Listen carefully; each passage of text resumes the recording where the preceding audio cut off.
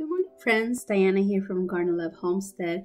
Today I decided to take a peaceful walk around the garden and harvest some herbs so that way I can make these smuggle sticks. I've been thinking a lot about these smuggle sticks because I wanted to use them on my house and just clear the air on my property and mainly inside the house.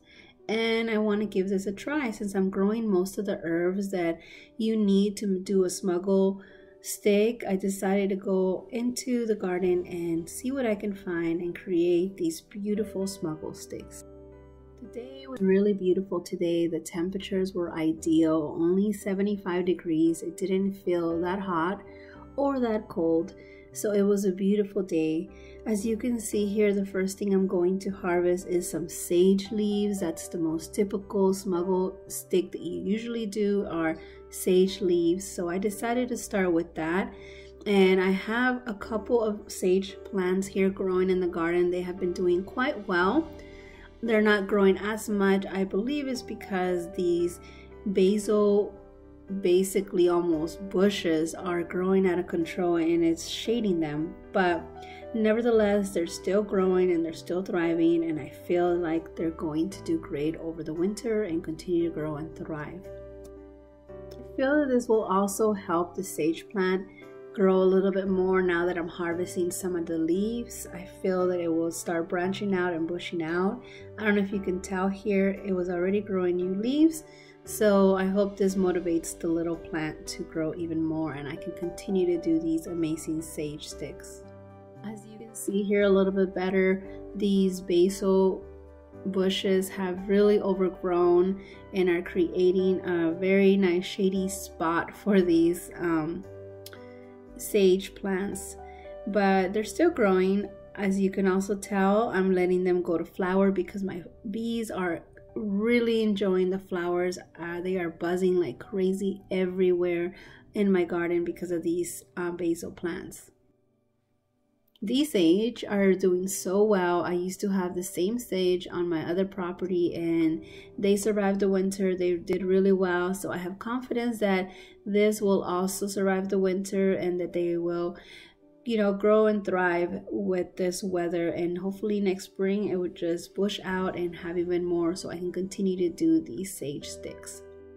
I'm curious to know, some of you have done these sage sticks and how have you guys used them? What else have you used to create them? I would love to hear in the comments any stories or any details on how you guys go ahead and use these smuggle sticks. As you can see, there's a little sage plant hidden underneath this basil plant. They're not in the same dirt locker. Actually, it's the locker in front of it, but since this basil plant has grown so much, it just basically covered the dirt locker right in front of it. But for some reason, that plant that has more shade is actually growing a lot better and it's created a lot bigger sage leaves. Look at this amazing bee. They are amazing. They are buzzing everywhere. They're loving the flowers, the little tiny flowers on this basil plant. I'm really excited that this garden is able to provide some food for my bees because they need the extra food so that way they can overwinter and they can have food for the winter. I feel like I have enough sage. I'm going to move on to my lavender, maybe pick a little bit of this Mexican sage that I have growing here. I cannot believe how well my lavender and this Mexican sage are doing here in the garden. As you can see, there's plenty of sage to pick from. They are so beautiful. I do have different varieties and this happens to be my favorite one. I believe this is an English lavender, and I just love how the cluster of flowers are, and I'm definitely going to use this for my smuggle sticks. I used to not like taking the lavender flowers off because I used to think how beautiful they are on the plant and I would just hate cutting them off. But quite frankly, they're going to go to waste if I don't cut them. They're going to dry out and eventually you have to cut them off anyways to promote new growth. So they have to come off in order for this plant to continue to grow, sprout new little flowers and do little more branching. So don't feel bad cutting your beautiful flowers. You're gonna use it for a good purpose and it's gonna be useful. Unlike if you leave it on the plant, it's just gonna be basically, you're just gonna have to cut it off eventually and throw it away. I just couldn't help myself. I had to show you these bees that are loving this lavender plant. They are just enjoying the flowers, bouncing from one flower to another one. And they are just, I'm fascinated by the bees. We're getting a lot of hummingbirds and we're also getting a lot of butterflies, which I'm pretty impressed and I'm really happy. I'm really happy. I have never seen this many hummingbirds. I hope that they continue to come and they just create a little sanctuary for them so they can, you know, multiply, populate, and we can have tons of hummingbirds in my garden. And they happen to love this Mexican sage. They absolutely love it. So I'm definitely going to put some more to provide a happy atmosphere for them. It's funny because there's actually one hummingbird that actually flies around me when I'm in the garden, and he just follows me around, and it's kind of comforting knowing that he's there, and I feel that maybe he knows that I'm the person who's creating this beautiful garden for them, and it makes me feel kind of nice.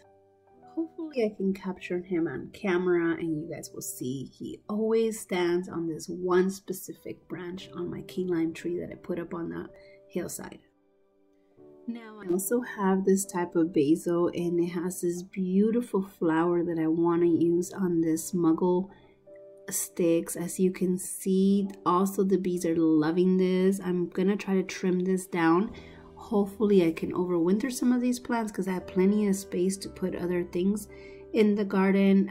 It's just an experiment. We're gonna find out if they will overwinter here in zone 9B. But as you can see, the color, the contrast between the green and the purple flower is stunning. I love looking up the hillside and seeing this beautiful bush full of tiny, teeny little flowers that the bees are enjoying and benefiting from. As you can see, I have plenty of plants here on the hillside. I'm also going to get some rosemary to put on the Smudge Sticks, and I'm going to pick some long stem. This will also help promote this little plant bush out and grow some more tender rosemary. So it's benefiting all around my plants, and also me. I can harvest it and use it for something such as this. Now that I got a good selection of herbs, what I'm going to do is just lay them out and figure out exactly how I want to create this Smudge Sticks. I definitely want to use my sage and my lavender and my Mexican, my beautiful Mexican sage that you can see here on the left. You're gonna need something like a string, something that will burn and it won't, you know, create a lot of smoke. I felt that this would be perfect for it. Some scissors, and I'm just gonna lay everything out to get inspired and figure out how I want to start, how I want to do it, and go from there. I was hoping that these sage little leaves were a little bit bigger just to make this job easier.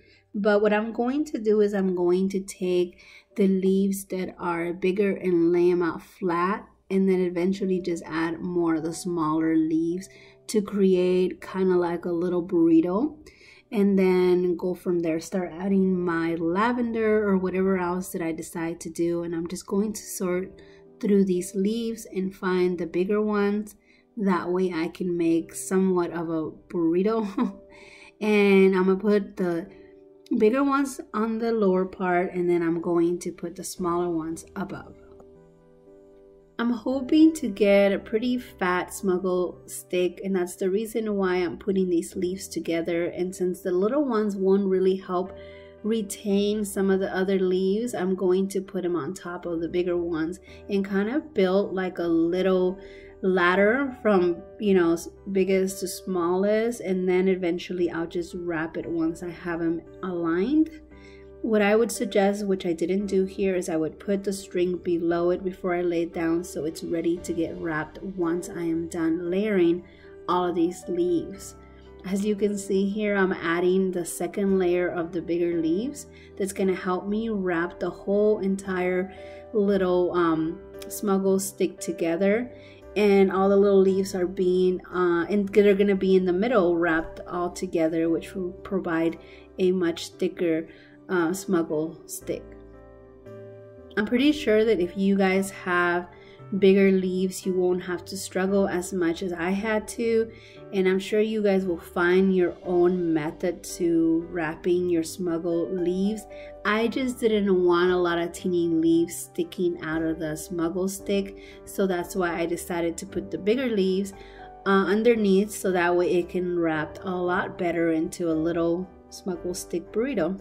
I'm curious to know how many of you guys have done this before, if this method seems easy enough, or is there an easier way that you guys suggest. I'm pretty sure that people who come and look at this video, they're going to look for resources, and I'm pretty sure they will read the comments if you guys have any other suggestions. I decided to start tying it down at the bottom to kind of test it out to see how easy or how well this was going to get wrapped. And once I had the lower part tied down, I'm going to add my lavender leaves or little flowers, so that way I can start wrapping it, as you guys will see right now.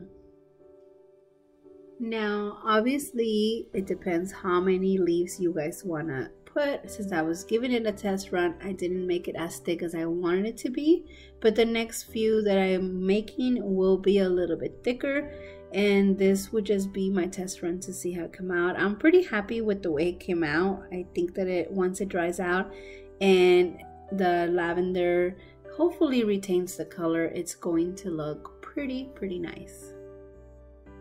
Well, here's one out of a couple that I'm going to be making. As you can see, it's not ginormous, but it's not tiny either. It's perfect for the first one. Let's continue. I'm going to do this a lot quicker now, so that way I can get them done and do a few, and you guys can see how it turns out. As you guys can see, I'm using the same method as I did earlier. I'm gonna let you guys just enjoy, and if you guys don't want to see me do another one, if you want to get to the end and see all of the ones that I created, just go ahead and fast forward, but I'll let you guys enjoy this.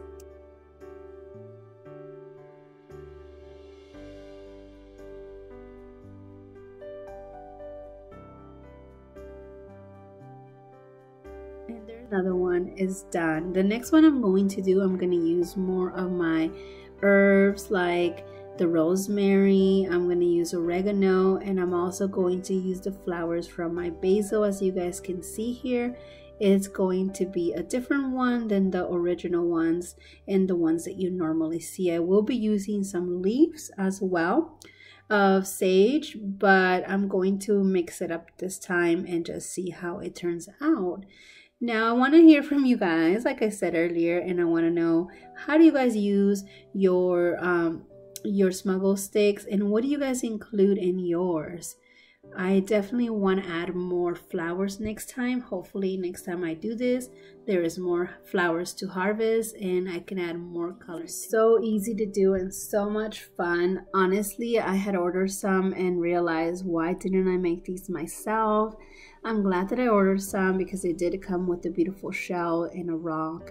But now that I know how to make these, and I guess you guys can see how easy it is to make them, I'm going to make them more often and hopefully stock up enough, maybe give some of these for Christmas or as presents, or even as a beautiful accent to a present on a box on top of the wrapping. I'm not sure. There's many things you can do with these, and so many great ideas. I also want to hear if you guys have any great ideas on how you guys can use these, how you guys can gift them, where you can put them, or just any ideas. I want to hear from you guys. As you can see, so far I've gotten 3 done in just a few minutes, and I'm working on my last one that it's a little bit more wild with my with all the herbs. I put a little bit of everything in this one, and I really like the way it looks. It looks like a bouquet and I'm loving it.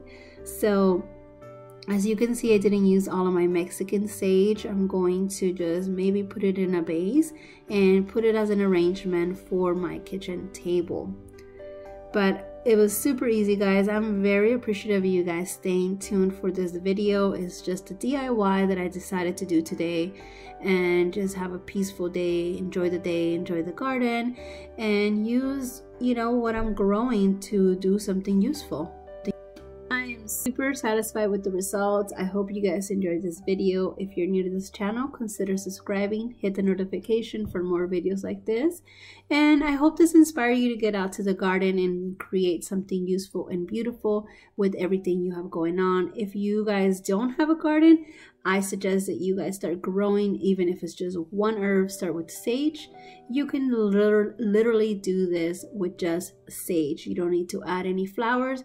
And even if you do want to add flowers, I mean, there's flowers everywhere. You can go for a walk and find a beautiful flower that is like an herb. I hope that you guys have a blessed day, and I'll see you in the next one.